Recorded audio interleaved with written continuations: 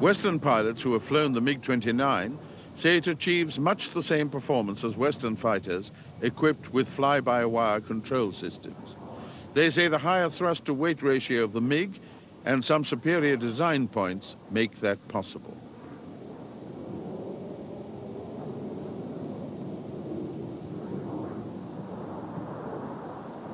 The major difference between the MiG and fly-by-wire Western aircraft is that the MiG's controls take a lot more physical effort to move.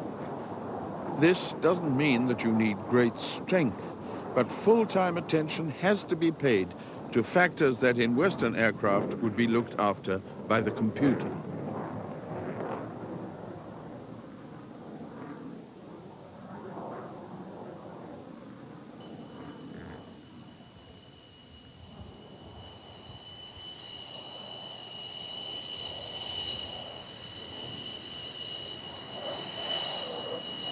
Western pilots find the agility of the Fulcrum amazing and say that its low-speed performance is at least equal to any Western fighter. They find the Klimov engines outstanding in power and response, giving the aircraft tremendous acceleration.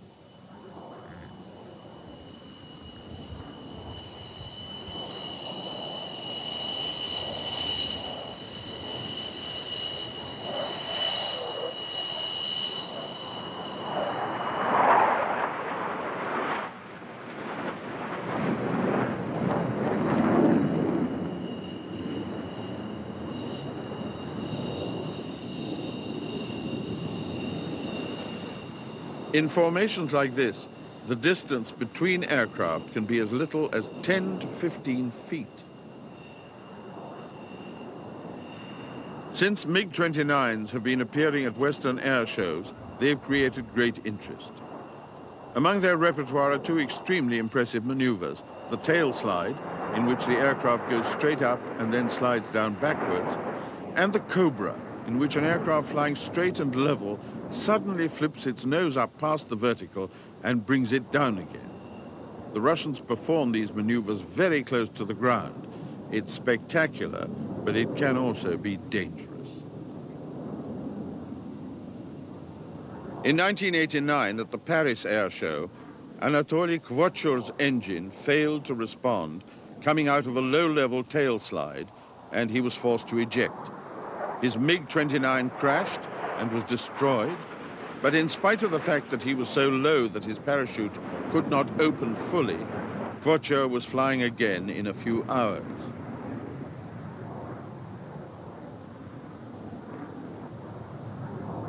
Kvochur says that the sensation of ejection is very smooth. He should know. He was forced to eject once again, this time from a two-seater MiG. Again, he was at low altitude, and again he survived. In 1993, at an air show at Fairford in England, two MiG-29s had a mid-air collision during a display. Again, both pilots survived.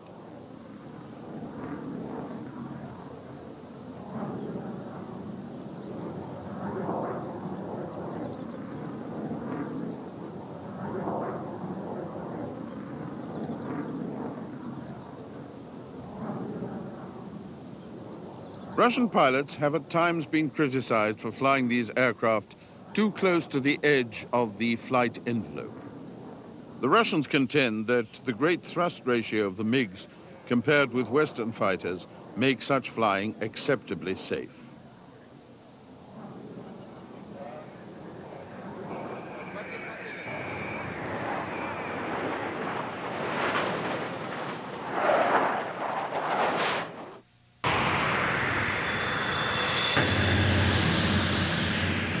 When the sun sets, another world comes to life. At Discovery HD Theater, the new 24-hour high-definition TV channel from Discovery will take you into the dark and show you things you've never seen before with a quality and detail you've never imagined. Wild nights. What you see will amaze you. After dark, it's a whole new planet. This summer on Discovery HD Theater. Order Discovery HD Theater today. Call your local cable provider, DirecTV or Dish Network. Here at the Discovery Wings channel, we understand there's more to flying than just flying. Welcome to the Aviation Files, your in-depth look at the world of flight. We'll take you behind the scenes, inside the tower, and onto the assembly line floor. We'll show you breakthrough designs and put the state-of-the-art to the test. Don't just take off. Go beyond the cockpit and open up the Aviation Files. Sundays at 7, only on the Discovery Wings channel.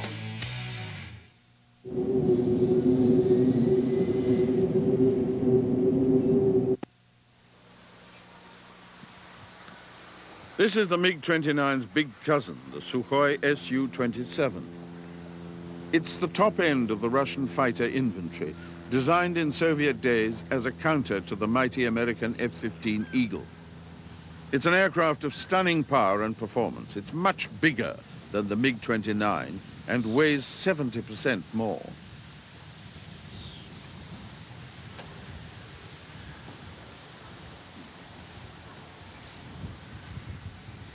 This mechanic, standing between the Su-27's twin vertical fins, gives some idea of its massive scale.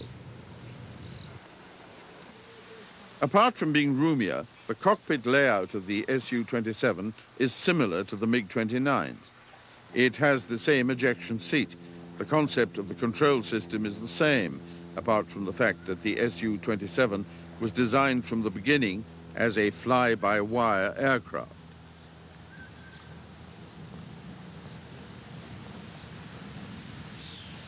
The weapons system of the Su-27 is basically the same as the MiG, but the missions of the two fighters are different.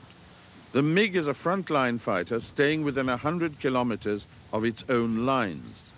The Su-27 was designed to penetrate deep into enemy airspace.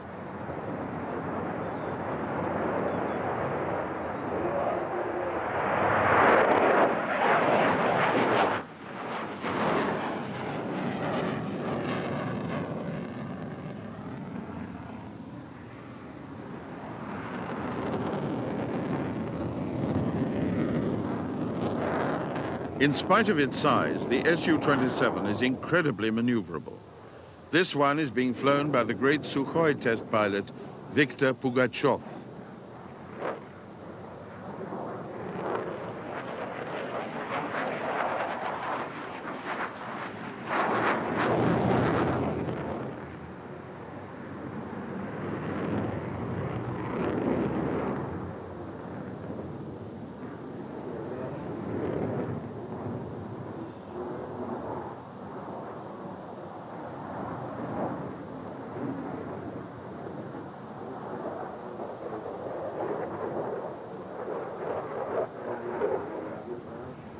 Like the MiG-29, the Su-27 can perform the tail slide at low altitudes.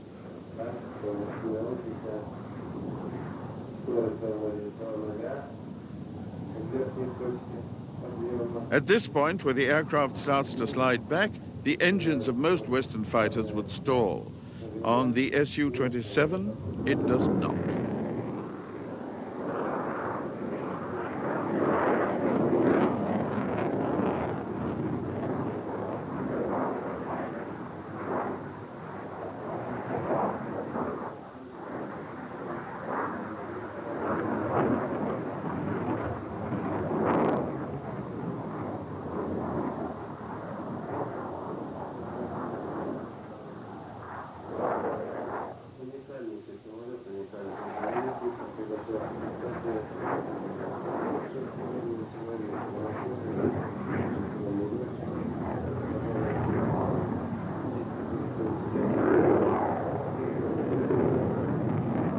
The second maneuver that the two contemporary Russian fighters have become famous for is the Cobra, where the nose pitches up past vertical while the aircraft continues to fly forward.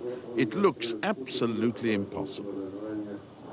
Russian air show crowds have come to accept the extraordinary handling of these aircraft as normal.